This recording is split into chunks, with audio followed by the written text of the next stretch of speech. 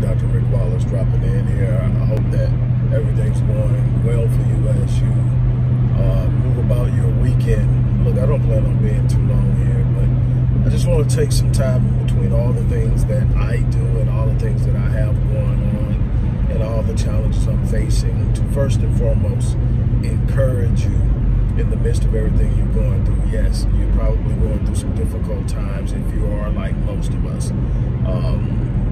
For those of you who aren't, awesome. Keep pushing, keep the focus, keep your mental and spiritual momentum moving towards what it is that you decide that you believe is what you need to be doing this year, and don't quit until you achieve it.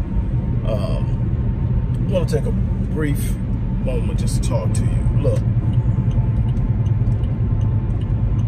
whatever it is you are facing, it's a moment. Your destiny is going to be contingent upon how you handle moments like the one you're in right now. Whether you're in a good place or a bad place, how you handle that moment or the moment you're in right now, the situation you're in right now, the circumstances you're going through right now, how you handle it is going to have a massive impact on your destiny. It is not circumventing the struggles of life. It's not getting around them. It's not having some freeway path that leads to success that allows you to get around anything. That's not how this works. This works by having a level of commitment that simply refuses to acquiesce to the moment, that simply refuses to bow down to the pressures and the frustrations of life, because they're coming. I don't care how much success you've experienced to this point. At some point, you're going to face what seems to be an insurmountable force. You're going to have to know how to focus and deal with it. It's not who you know. It's good to know people. It's not what you know. It's good to know stuff. It's about how much you know yourself. It's about how much you're committed to being the best version of yourself that you can be. It's about knowing who you are at the depths beyond what is seen or heard by others, but what you know deep down inside. It's about being directly connected to your own divine nature, to understand that there's something inside of you that's bigger than the moment, that there's something inside of you that's bigger than the struggle, there's something inside of you that's bigger than the pressure. You have got to have a sense of self that reminds you of just how awesome you are. And I'm not saying this in that little cheap motivational speaker way. I'm talking about inside of you, there's something there. And life has a way of knocking it out of you. Life has a way of hiding it from you. Life has a way of suppressing it within you. Some of us have went through some things in childhood that we're still struggling with. Some of us went through some things as teenagers. Some of us went through things in romantic relationships, marriages, that took a lot from us and stole a part of us, the part of us that we need to become reacquainted to and reacquainted with. It's our responsibility to not accept the worst of ourselves, but to be honest with ourselves and know that there's something better inside. It's our responsibility to wake up every day and say, I'm going to get the best out of myself. I don't care what happens today.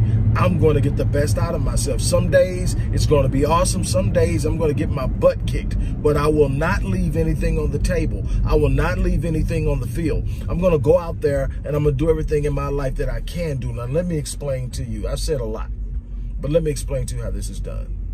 You have to reconstruct your self-image. How you deal with the world is directly based on how you see yourself, your self-image, your self-concept. If you see yourself as poverty being your lot in life, that a person that's just meant to be poor, if you see yourself as unintelligent, if you see yourself as average, if you see yourself as mediocre at best, your performances in life will reflect that. But if you start to see the greatness in yourself, not because of something you've done already, but because of the ideas that you can entertain in your mind of what life would be like if you can conceive it in your mind, it's possible. If you can conceive it in your mind, that's God's evidence that you're capable of doing it. The fact that it's there tells you it's possible. Now the question becomes, are you prepared and committed to go the distance? Are you willing to invest in yourself at a level that will allow you to achieve the things that you are entertaining in your mind? It's not that it's impossible. It's that you haven't committed to going the distance yet. It's that you want to continue doing what you're doing while getting what you want. And see, life isn't about what you want. It's about what you become. If it's something you want to do and you haven't been able to do it, it's because you haven't become the person capable. It's not that you can't be that person. It simply means that you have not yet become that person. What does that mean? You need to grow. You need to connect with people who know how to do it. You need to develop the capacity to do it intellectually, spiritually, emotionally, physically. All the things that it's going to take you to the next level. You've got to get to a point where you are moving towards your best self. And as you move towards your best self, the things that you are capable to do will consistently and constantly open up for you.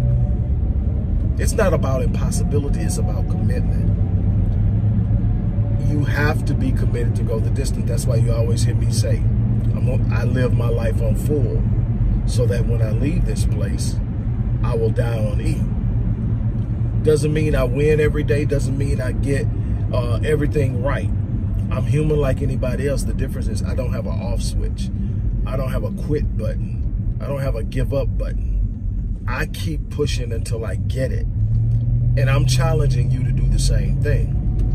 Whatever it is in your life that you desire to do, desire to be, desire to have, start moving toward it. Write the goal down. Make it real plain. Make it real specific.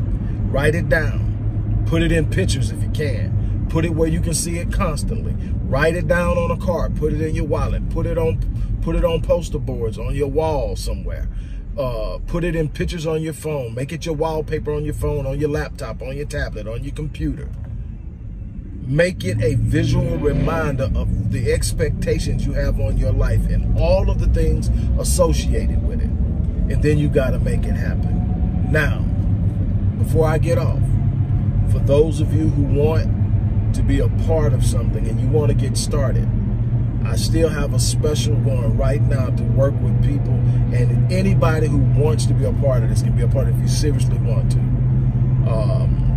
I don't normally have programs that come in at this range, but I want to work with people who wouldn't normally get a chance to work with me. Click the link down there and join in on this 3-session Rapid Change Breakthrough program. My Rapid Change sessions are normally $350 each. I'm doing 3 right now for $150. I got 15 more slots. 5 people have already signed up since I started this. I said I had room for 20 people. I got 15 more. Let's go ahead and sign up, come in. If you're seriously committed, I promise you, you will experience something. You will start the process of achieving massive change in your life. In 3 sessions, I promise you, you won't come in, you won't leave the same way you came in. That I can promise you. So go ahead, click that link. Let's get moving. Let's get started. I look forward to working with you, but you've got to be committed to being your best self. On that note, I'm out of here.